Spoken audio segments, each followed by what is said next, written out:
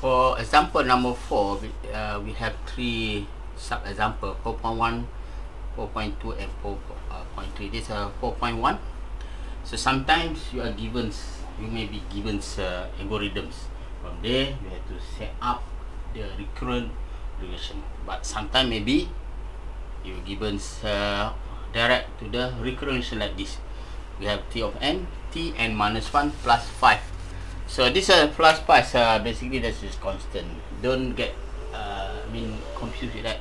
This basically the constant 1, 2, 3, 4, basically the same thing. Okay, from now I think you know already how to simplify this. Like this, this become n minus this n minus 1, this n minus 2 plus 5 plus 5, right?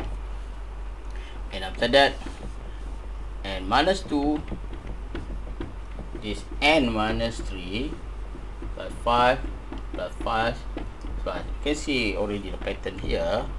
And minus 3, this become n minus 4 plus 5 plus 5 plus 5 plus 5. So can you see the pattern here? This equal to this, this equal to this, this equal to this. Okay, so meaning that here you want to stop at t1 equal to 0. How to stop t1 here?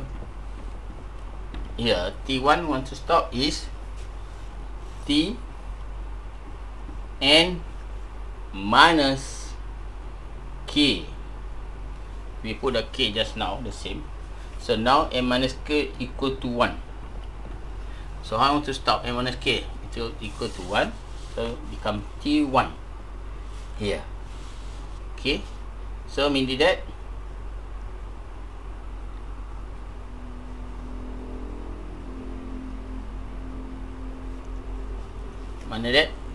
this k also equal to k equal to n minus 1. Get it?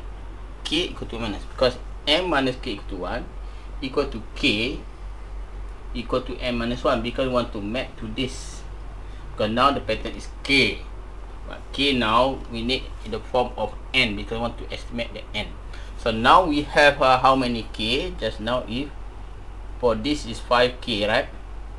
This 5k. So this 5k equal to, actually k now equal to n minus 1. Jadi 5n minus 1. So become 5n minus 5. Okay, can you see that constant here? 5 and 5 here.